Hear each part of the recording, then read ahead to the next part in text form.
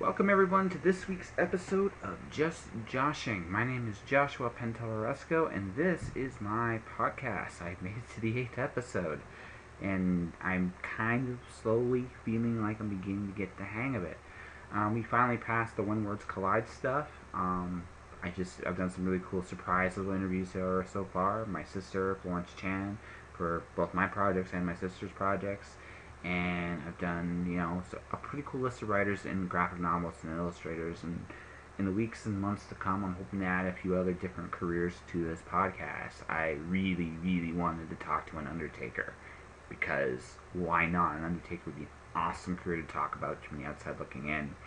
Because most people, when they think Undertaker, they think the dead man who's rising from the abyss. And well, I would love to have the Undertaker on a podcast. I just really think that the actual job is very cool, and there's a really cool skill set, knowledge, and plus she was awesome. I'm looking at also other things like archaeologists. I'd love to get a contortionist back on there that I really, really, really dig. And yeah, hold on, I'm just talking to someone on the phone. I know I shouldn't do that on a podcast, but it's my life and it's busy, and it's just the way things have been going. And yeah, all in all, it's been good. I got rejected from the agent I submitted my novel to. It wasn't really a bad rejection. I've been told this for a long, long time that my writing when it comes to novels and prose is lacking a little bit when it comes to the technical side of things, and it's really hard to admit your own shortcomings. And there's only so much you can do on your own. When you do this kind of stuff, you get blind. You need to be around people who are better than you at what you do to get better, is my thinking and feeling. And I've actually been able to do that a little bit this year. So I'm going to mention a couple names here. One of them is going to be the next week's guest, and the other one's someone that's actually gone out of their way to help me quite a bit, and I, feel I should give some extra thanks. Aviva Bell Harold, she's not on the podcast yet, but I'm hoping to get her on somewhere down the line. It's an amazing novelist. She's gone out of her way to help me. Her and her husband date both. I really appreciate it. I don't know somehow why you go out of your way for me, but I'm not ungrateful. So thank you very much. And the other person was Randy McCharles. Randy is going to be next week's guest. So I'm not going to go into too much detail about this week, but I just figured if he is listening, which I'm hoping he is, thanks, man, for everything you've done for me this year. I really, really appreciate it. See, my phone here, it goes again. But to put this in perspective, I've been around some really good people. I've been doing some amazing things this year. I've probably been more productive than I've ever been, contrary to what my NaNoWriMo number currently will tell you. I've been behind the last couple of weeks because of Winnipeg and Edmonton both, and because of that I've just been slowly catching up and getting into it, but I'm really digging this novel. This novel was a lot of fun. I was originally going to do something like this for a short story anthology. I don't think I'm going to get there in time. I'm going to have probably that and the other one I want to work on for the short story. It just doesn't seem like it's going to fit with the time I have, which sucks. Another anthology, another time, I'll definitely do it. So after this month, I'm definitely going to be focusing on trying to do some short stories for a couple different projects. But big news is I got my own place, and I'm so excited. I've been living with roommates for years, and I love the people. I've loved what they've all been great. Corey McConaughey, I'm sure if you heard this right now, you just throttle me. J.R. Stewart, Rob McDonald, Randall Unland, Chenille Bostic, and Ray McClellan have been the roommates I've lived with the last few years. Ray, Chenille, and Randall for a very short time. They've all gone out of their way to help me. Me and Corey been together the longest. I think we were good for each other. Our time just came and went, and I'm not ashamed of that, so I just want to kind of say thank you. But now I'm ready to take on this next chapter on my own. I'm excited. I can't wait. It's going to be a kind of a building process, but it's going to slowly but surely happen. And I'm really excited about that. let's get to this week's guest. Simon Rose is definitely a regular on my blog. He is one of my favorite people to talk to. I'm sure if he heard this, he'd be shocked to hear that. But he's an interesting guy, and he's writing right now has kind of been really neat renaissance, and a lot of different things are being tried right now. And Simon is much like everybody else, trying to figure out his own way. And me and him have really fun idea exchanges and talk about different things. And and he's an interesting dude. He's been around the block. He's done some really cool things, and we talk about a few of them here. And I'll be plugging some of his stuff at the end. I recommend you read any of his books. His current one is Flashback out of Taiki Books. Really good stuff. You should check it out. And I think at this point we can go straight to the interview. Shorter intro. Getting better at this, I think. Anywho, one last thing before we begin. I'm not quite sure about the quality of the interview here, because we did it in our usual hunt, which is at a coffee shop, and coffee shops have their pros and their cons. So if there's any problems with the audio, and I've been working on getting better at this, I apologize right now to everyone that's listening to them. Kind of go meh, because I'm going to get better. I'm going to get better equipment as soon as I get my place. I promise. Anyway, here's Simon. Introduce yourself or something. I probably should. My name is Josh Pantaresco. This is Simon Rose. How you doing, Simon? Good, thank you. Yes.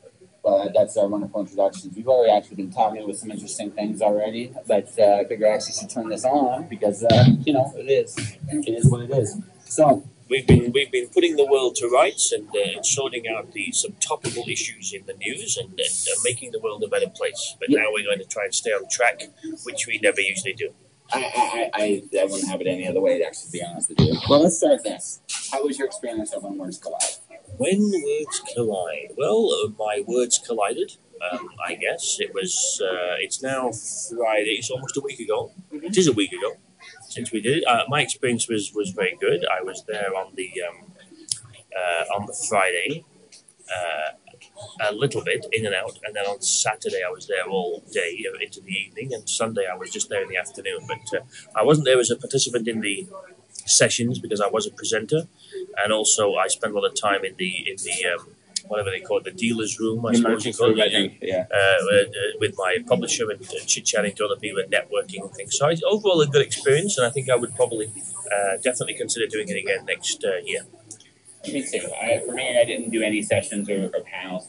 That's the one thing I kind of wish I had done a little bit more, because I didn't find out I was going until the week of. So but you had a table of your own. I did. No, it was really cool how that worked out. And good position to you. You were right at the front entrance. Yeah, I thank Randy a lot for that. It was awesome. I got to meet all kinds of interesting people. I got to talk with everybody. You got to meet a very interesting person. Now tell the viewers, your listeners, who was it that came and bought one of your books? Diane Gobelin.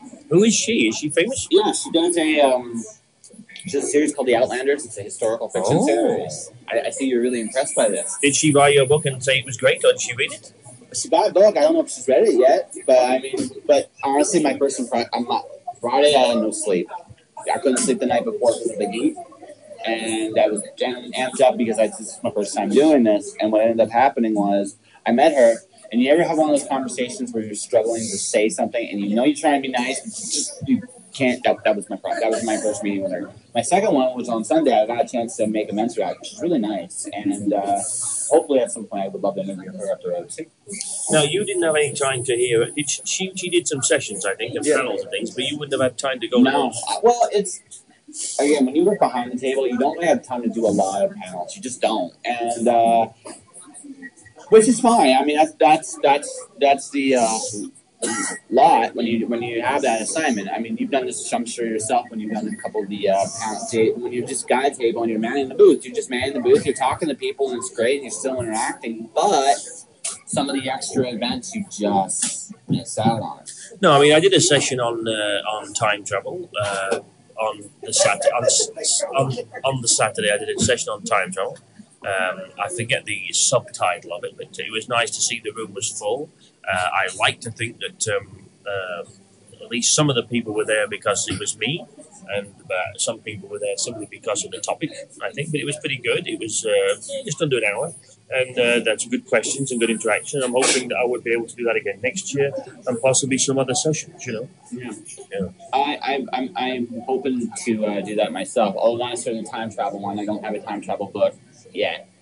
At some point, maybe. But no, just the whole idea of actually talking and engaging the audience was fun. I did the first day. I did do a couple panels because of the registration. So because of the registration taking as long as it did, the first 2 hours, I actually were just everybody getting their name tags and stuff like that. And so what I did was I checked out a couple panels. I got to meet some really cool people doing it and got to interact with some of the authors. And it's interesting to see the different mindsets different writers bring to the table. Well, you've got all sorts of people there. I think that's the thing. You have people there that are established writers. Obviously, you've got the well-established writers like the celebrity guests, but you've got people who are well-established writers locally. And obviously, there are people from Edmonton and other parts of Western Canada, I suppose. There were people there from Saskatchewan and BC, and people who've flown in from Toronto, I suppose. But a lot of people I met, some of them I knew. Some of them I knew from Facebook, and I'd known them for years and met them before. Perhaps I hadn't seen them for a long time. So that's nice. It's nice to see them in person. So it's a good networking experience, I think. I don't know. Do you find that it's worthwhile for that? Yeah, my Saturday was awesome for a lot of different reasons. I got to interview a guy by the name of Robert J. Sawyer. I don't know if you have heard of him, but yeah, he's a very cool dude. Little intimidating, especially. I literally came back from an Asian pitch, which did okay. And as of when this films, I have no idea what's going on, but it went really well. And so I got to do that. I got to Margaret, and Brian, the publishers there. I got to interact with them, and Randy. I got to know Randy a little bit better, which I think is really cool. He's a really cool dude, and so just from that level alone, it was really good. I think the strangest thing for me when I go to these things is I actually getting approached now for writer advice, which for me is a really weird experience. Well, aspiring writers are approaching you because you have the book on the table, yeah, and you've done it. You've succeeded. You're a big star, or something like that. According to them, yeah, okay, that's nice. Mm-hmm. Yeah. So I think it's definitely worthwhile. I think I don't know. I think a lot of people, as I say, you do meet a lot of people. These events are very worthwhile for networking. I think we kid ourselves sometimes that we are networking because we have a lot of Facebook friends and we're a member of lots of groups. But if you don't go to these things and meet people in person, it's not really working. And I think the good thing about When Words Collide, I think, now, is that there's some other smaller events that Randy gets involved in, or people associated with Randy get involved in throughout the year. There's things at Owl's Nest, for example.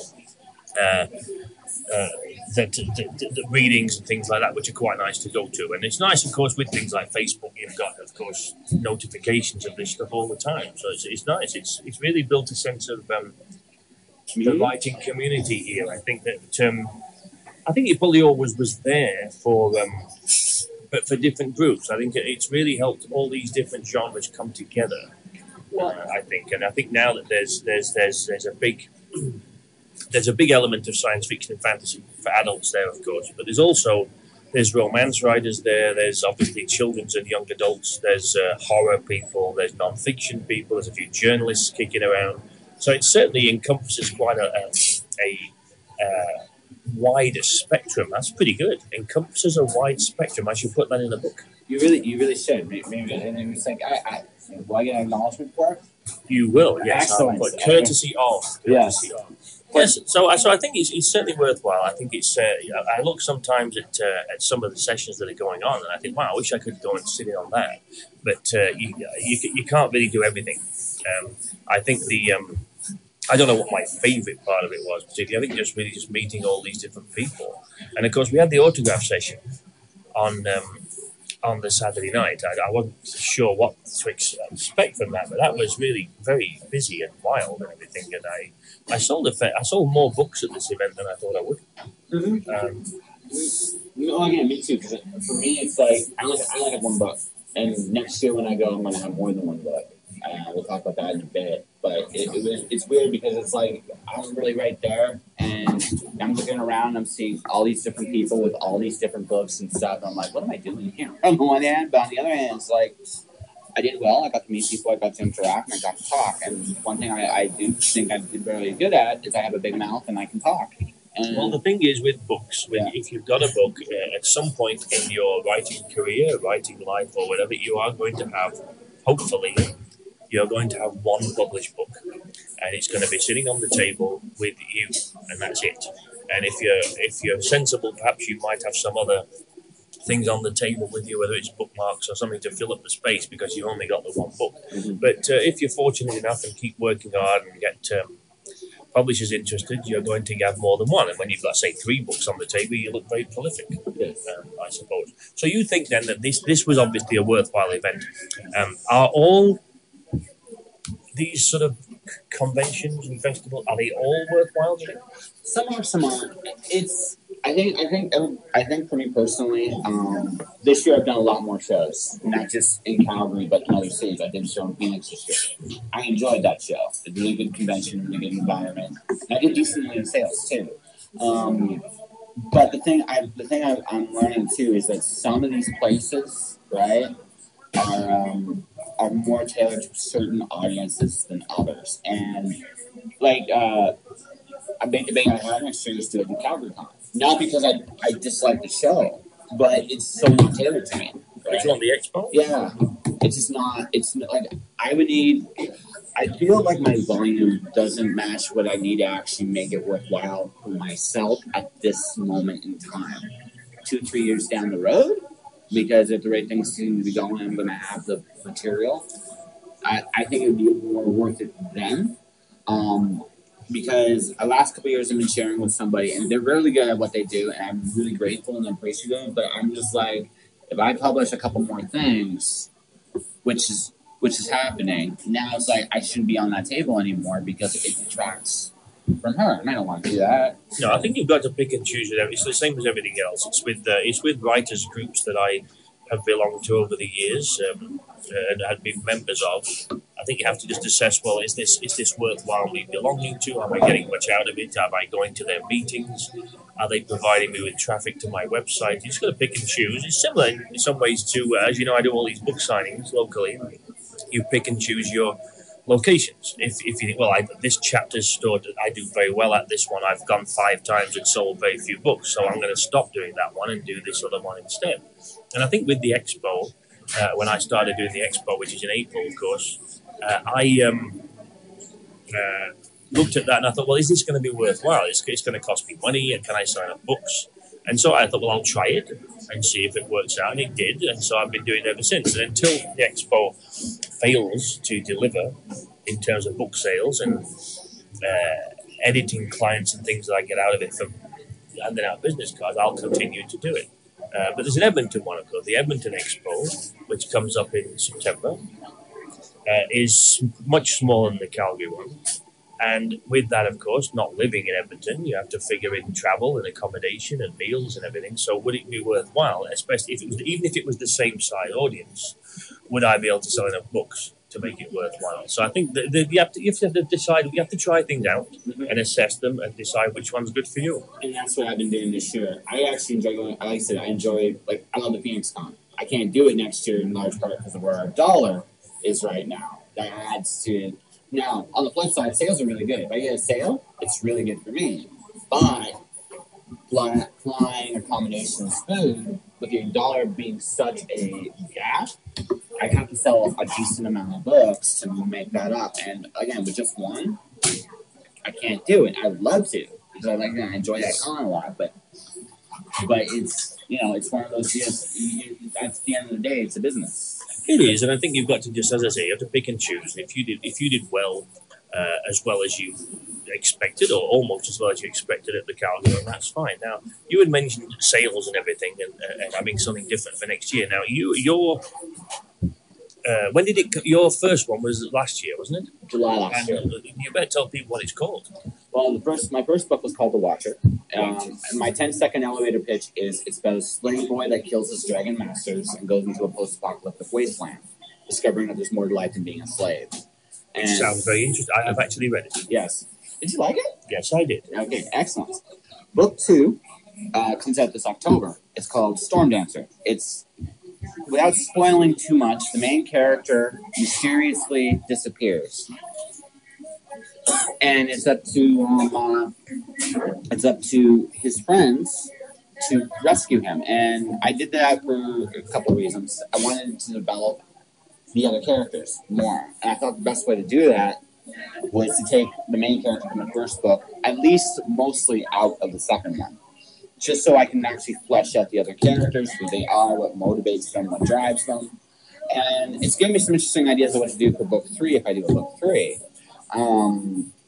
But no, I was really proud of it. It's a little longer. I think it's a little better, right? So this is okay. So this book 2, because it is called book 2, yeah, is in the same world, same characters with some extra characters, but it's the same thing. It's a sequel or a part of a series. It's part of. I would say it's part. I would say book 2 or 3. I probably, in theory, could write them forever, so I'll never ever say never do it. But I do have plans that if I do a third one, it'll be a final one for that world for this time.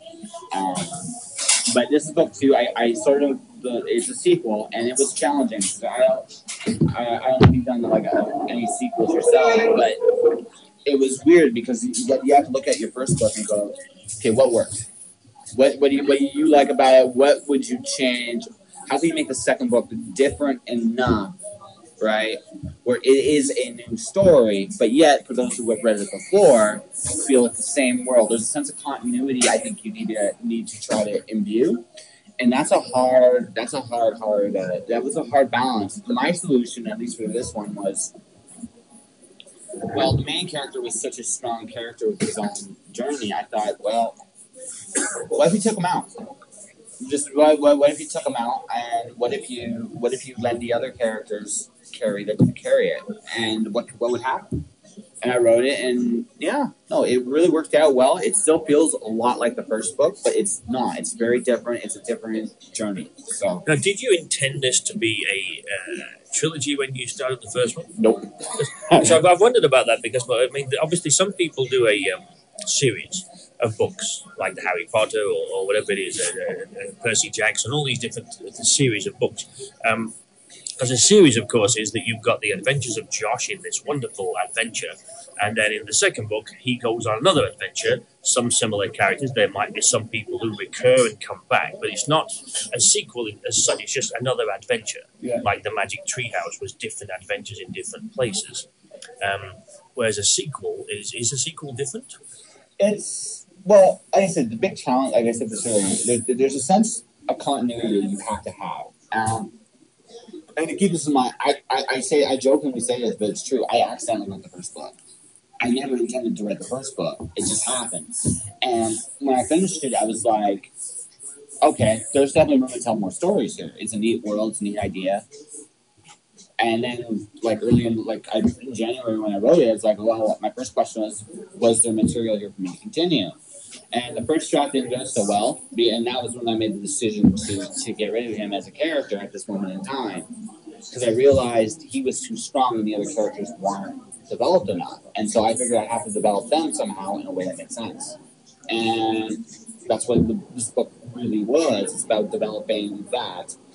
But it's not. You didn't start out to write it like, say, with the Golden Compass, the Pullman thing, where he obviously had a series of 3 tightly woven together series of 3 books. It was definitely going to be bang, bang, bang like that. No, I actually the way I approach this series in particular, I want to tell each story as fully as possible within one. You don't have to read book 1 to read book 2. It definitely helps. Some of the things that happen in book 1, some of the things that they go through in book 2 make more sense reading book 1. But it's essentially another coming of age story, but from another perspective and another journey. So you can get just reading book 2, you get a full story so it's a series rather than a trilogy. Yeah, but I am gonna. But I do plan out the third one. Like if I do a third one, that will be it for that world for now.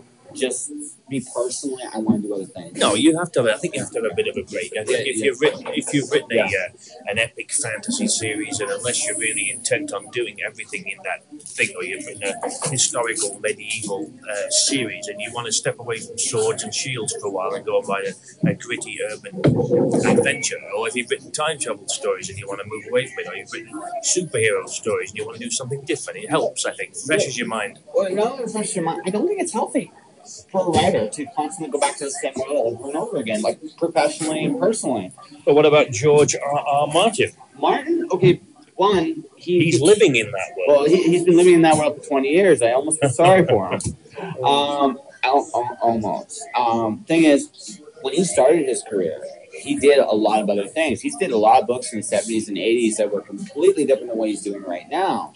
He left novels for television, and for him, this fantasy series is the new thing for him, right? Whereas if you look at like Dying of the Light or Tough Voyaging or one of his earlier works, they're very, very, very different animals. Oh yes. The thing is, right now he is living in that world, and of course he's obviously contracted to do certain things, and he's tied to the TV show thing. But anybody, I think, who's living in a certain world, even the whole Percy Jackson thing. I mean, you know, the author is living in that world. Oh, J.K. Rowling, she was living in that world for a long time. Yeah, well, Rowling was smarter, I think, than the other ones, because she did have a set goal in mind. She was writing for her kids from like, I think, 10 to 17, and when her kid got old enough, she wanted to stop writing them. She could, in theory, go back. I mean, and I'm sure if the dollar signs are right, she would go back. Because, again, there's a business aspect to this we can't ignore. But she's done it. Even right now, she's doing other things.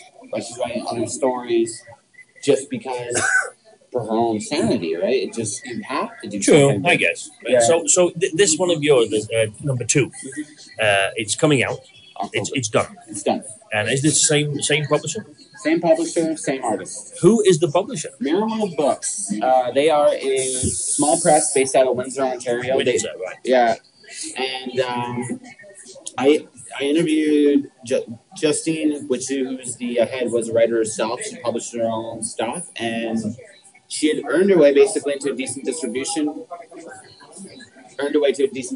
deal, and she's wanted to give it a go, and like I said, I figured why not? It's something simple, and I just go out there and see what happens, and it's been good. I've enjoyed my little relationship with Justine and Murray. Murray's the other co-publisher there, and they've been really nice. Like I said, I never expected to get this published this way. Not in my wildest dreams, just kind of happened, and I'm just I'm going with it and just kind of seeing where it goes. Are they interested in book 3? Have they already said that? I haven't talked to them about that. I talked to them in October when I go down there when the book gets launched, and I'm going to talk to them, see if they are interested in a final one. If not, that's fine too. I mean, I can tell that story. I know what that story is going to be, and I might just, if worst really came to worst, I do it myself. I think just to finish it and be done with it and move on. And then I have other things. I have other things on the pike I'm working on as of right now. And is this an ebook as well as a print version? And absolutely. Everything? Oh, absolutely. You can get it as a Kindle. You can get it at Kobo. Whatever. And the same with book 2. Yeah, same book 2. It will be the same thing. Literally, I'm at the point right now. I'm just putting all the acknowledgments and thank yous and stuff like that in the book, and it's interesting seeing your book come together. It's really, it's an interesting process. I've done it myself, but it's actually nice that a publisher is doing this now. It's nothing I have to do anymore. But I mean, it's nice that you're working with the same people, and it's also nice to have the same artist. Yes. For the cover. Oh, there's pictures inside too, illustrations inside. No, absolutely no. The biggest thing that's changed from book 2 to book 1 is I put Florence Chan as the artist. I put her name on the front.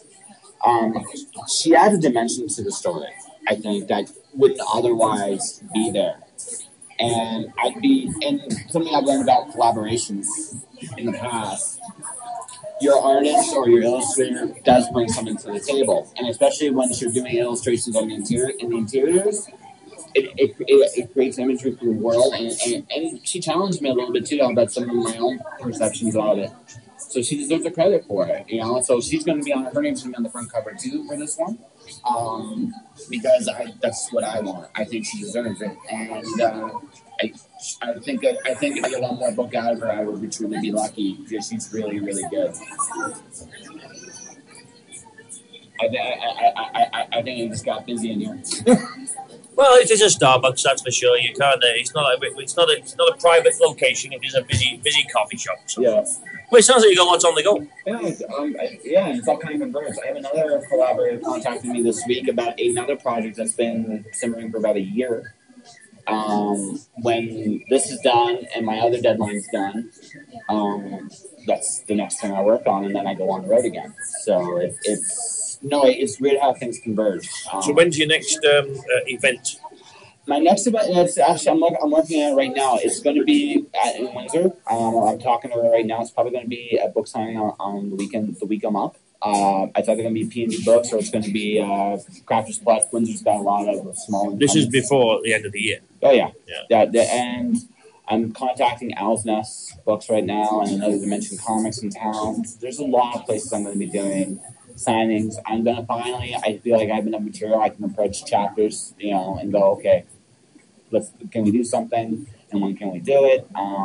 That might be next. Chapters might be next year, but I got some events coming up that, back where I'm from, and yeah, just kind of I'm just going with the flow basically at this point. So exciting times. Yes. So how about you? How's Flashback doing? Me, it's Flashback. When I go to bookstores locally, Flashback seems to sell. It doesn't sell hundreds of copies more than the others, but it always seems to sell more copies than the others at the book signing events I do locally. So I think the cover helps immensely. The cover draws people in. I can be talking about the other books, because there's 9 of them altogether on the table. I'm talking about all the other books, but before I finish talking about all of them, they've already picked up Flashback and they're looking at the cover and looking at the back and everything. So it draws people in. So it is doing reasonably well, I think, but it only came out at the Expo. We launched it at the Expo in April, and then it sort of wormed its way into chapters at Indigo and things at events I was doing in the sort of May, June. So it's not been out for that long. So we'll see how things look at the end of the year, I suppose. Well, I'm glad. Actually, truthfully, I really do like your cover of Flashback. It does really draw you in, and I think. Without not being too critical, some of your other books, the art style on the front and the actual book inside don't always completely match. And I think this one here did a really, really good job of capturing the idea of what you were trying to establish. Yeah, I mean, I think with if somebody's written even 5 books, never mind 9, I think if you were extremely happy. Unless you organised all the covers yourself and had complete control, if you were extremely happy with every single cover or every single aspect of the book design of every title, it'd be a surprise, Some of the books, in the other books, I have not liked the covers particularly, but children like the books and love the covers. So it's like, well, it's not really my opinion that matters. If the children like the books, I suppose, because that's the thing. I go to a book signing and. Just the books of the children. The children are always there at the front of the table. Parents are with them, but it's the children who are getting. The parents don't think you should buy this book and pick it up and show it to the child. The child picks up the book and says, "Wow, I like this cover. I like this book." And if I don't like the cover, it doesn't really matter because the sale's been made, So, but I think the cover makes a difference, and hopefully the publisher will be interested in sequels to Flashback. I have started. Work on 2 sequels to Flashback, and then it will become a trilogy. So is it the same thing with you? Is it the challenge trying to find a good continuity for you? Because I don't know if any of your other books actually have sequels to it.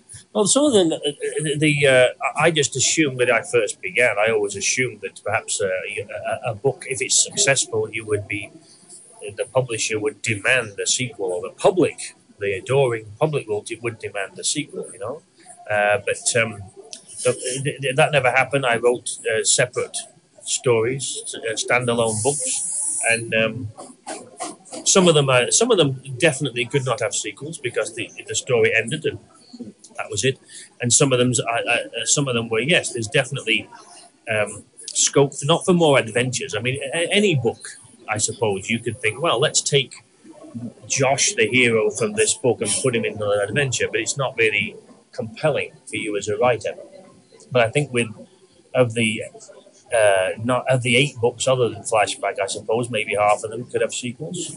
But it comes back to something I was going to mention to you earlier. If you wrote a book 10 years ago and then you thought, yes, I'm going to do a sequel, it's probably too long a gap in your mind. You have to reread your book again and get back into it if you wrote it 10 years ago.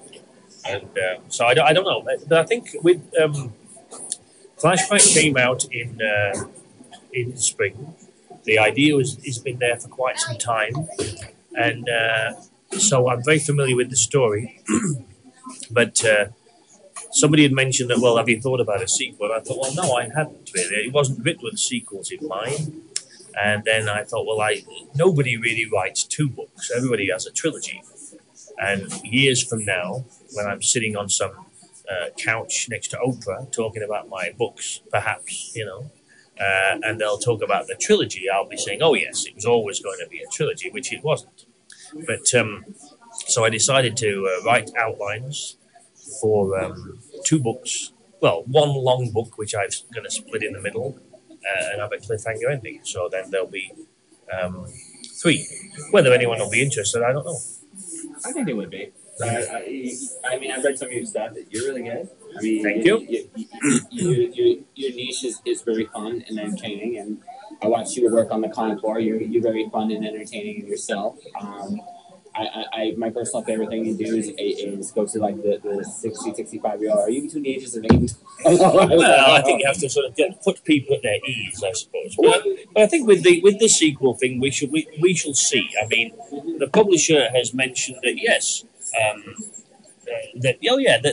there's probably scope there, and so I know if you do this, I know not every writer does an outline, but I spent most of June thinking, okay, well, I will sit down and see.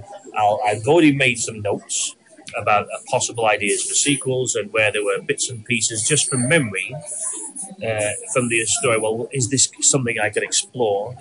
And then I went back and reread the book just to look, okay, yes, there are some places here where we can expand, and there's some threads that need to be expanded on or tied up or whatever it is. Mm-hmm. And then I sat down in June and decided to start writing an outline for a long book, which I'd split in the middle. And my thoughts were, if this seems too much of a stretch to turn it into 2 books, then I won't do it. But it turned out to be pretty good, and now I'm keen to get started. No, it's good. I do outlines for 2 reasons. One, when I pitch to agents, I do an outline because I go chapter by chapter, kind of what happens, so they have a clear idea. Like I said, for me, the biggest thing I've been learning the last few years as a writer is the whole concept of clarity. I find that who you are, what do you have, and why do you care? If you can answer those 3 questions as much as you can, people will at the very least look at you, right? And so when I do an outline, I try to keep that in mind myself. And just also, it helps me later on organize my thoughts. So I'm like, oh, okay, I get what I was doing here, right? Whereas sometimes I look at my younger self and go, what were you thinking, dude? But, it's a learning process, right? I do outlines for, there's one series that I will come back to at some point. It was an idea for a sci-fi novel, and I outlined a sequel to it. If I were to do a sequel, ironically enough, it's very apt today with the way things are going with technology and just the whole concept of what is the human condition, right? I just thought that's an interesting, kit, and it's clear, I thought about this years ago. But so I might go back to that at some point, and that's when I find outlines really good. If I do have more material, I don't always outline, like the Watcher Sundancer. No, there's no outline because again, it was never a plan. It just happened. Have you ever written a book where it just kind of happened? The first one was written like that because I didn't really know what else to do. I thought, well, I have an idea for a story. This is the vague theme. I'll just write this story, and I'll be so creative and brilliant that it'll just all flow out of my head, which of course it does. But of course, it all flows out at once. or the middle comes out before chapter 3 or whatever. It's very disjointed things, so it's best to have an outline to keep yourself on track. But as I say to kids when I go to school, does this outline change as you write the story? And the answer is yes, of course it does, but hopefully not too much if you've spent time working on it. The good thing about the outline, I find, is if you do an outline and you spend a month or something on it and make it nice and tight, that means that then if you've got a spare couple of hours and people say, well, I'm going to go and put some 2 hours aside for writing tonight, or 3 hours on a Sunday afternoon, or whatever it is. But then if you're going to sit down at the computer and hope to be inspired and things, you might write a paragraph. But if you've got the outline, it's nice and tight, it's already nice and organized. You could sit down at the computer and say, okay, I'm going to rattle off 2 chapters, just like that, in a couple of hours. It makes it much easier. It doesn't always happen that way. Every book's not the same. I just finished a book yesterday, editing on it. It's a dark parallel universe novel, which I've just finished going through and editing for myself, and that's now done. So I'm going to put that to one side now and concentrate on these sequels. But that was a more interesting project in that it did have an outline, and as you said earlier, when you look back at something you did years ago, and you look back and think, what was I thinking? And it was the same thing with that. The parallel universe story, I did the outline, and when I revisited the outline after several years, I thought, this is pretty good. And as I was going through it towards the end, I was thinking, well, what was I thinking? This is not that good towards the end. But I decided to just work on it anyway, and that's why it's taken longer, because it evolved as I went along. But it's done now. For now, it's finished as a project. And I'll come back to it later. And I think it's good enough to send to people, but I'll wait and do something else. Yeah, that's fair. Well, I think we pretty much covered everything. Is there anything we missed? Or? I don't know. We've talked about the recent conference, and we've covered a few other things. Apart from, in terms of my projects, I think that's really it. I've done that novel. The sequels I'll start on.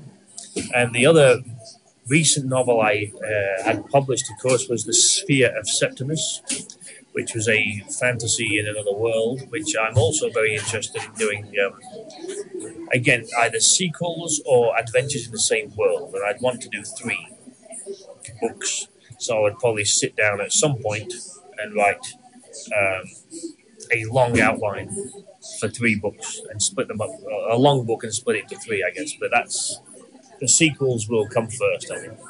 And then, of course, there's, it's nearly September as we sit here in the coffee shop looking at the rain. It's nearly September, school begins, and things get busy again. So we'll see. But, yeah.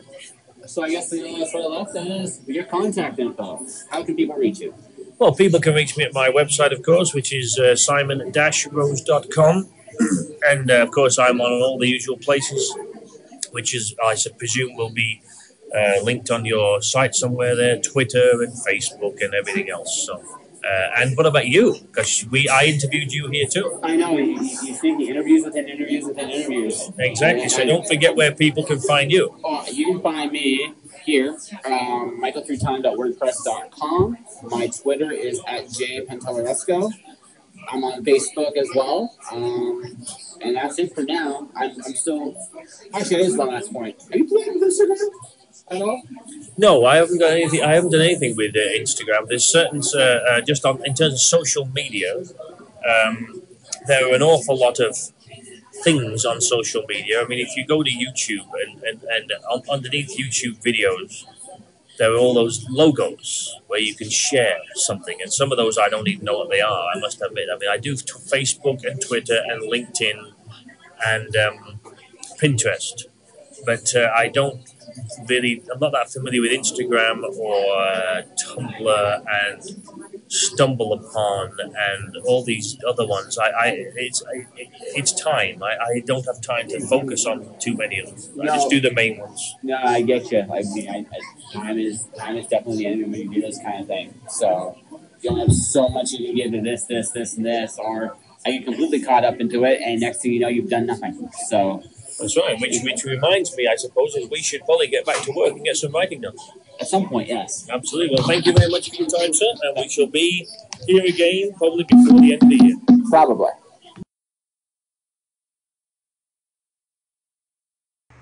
And that was Simon Rose. And yeah, like I said, it's always a pleasure to chat with him. He gave you all the wonderful contact info in the end there, but simonrose.com, Simon/Rose. You have Twitter at Simon Rose Writer. Facebook, you can just look him up under Simon Rose. He's there. Like I said, his current books are Flashback and The Sphere of Septimus. He's doing some stuff at Mount Royal College online. You can check that out there. Just the information's on his website. And the only other thing I really need to add to this is I personally changed my WordPress to jpentelarusco.wordpress.com between conversations. And I thought, that I should probably mention this here. And I'm also now on Instagram. I personally think that Instagram's a lot of fun. I actually I think it's a neat idea to do a medium. I think sometime early next year I'm going to do a picture story. It's really not that different from a standard comic book, really. So I figured, why the heck not? Something to actually play with in the new year. But beyond that, we have approached the end of yet another episode of Just Joshing. So now, before I go, you can check out Storm Dancer as an ebook or a paperback at Amazon, Indigo, Chapters, Barnes & Noble, or anywhere worldwide that you know what sells books. Or you can check out my publisher, MirablePublishing.com, and you can get the book there. I'm on Twitter at jpentelarusco. I'm on Instagram at jpentelarusco.